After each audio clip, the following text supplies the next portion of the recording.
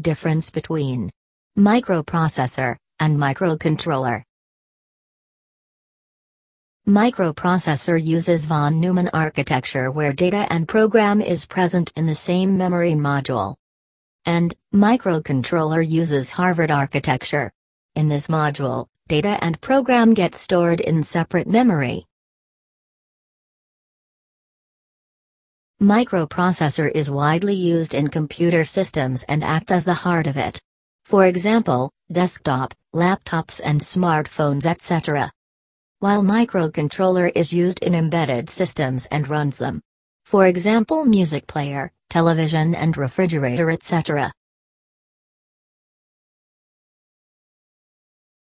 Microprocessor cannot operate without peripheral components. It only has the processing unit and memory and I/O components needs to be attached to operate. Microcontroller has a small processing unit along with internal memory and I/O components. So it can work independently. Microprocessor circuit becomes large and complex because all the components are attached externally.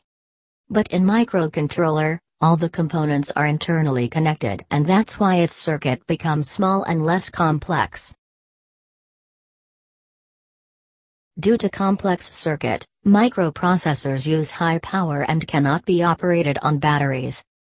Microcontroller use lesser power comparatively and can be operated on batteries easily.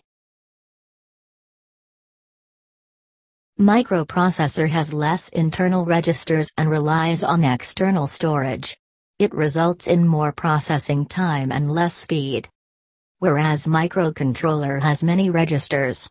Data processing requires only internal command giving better processing speed. That's all. Still have any doubts? Ask in comments below. Subscribe now for more videos.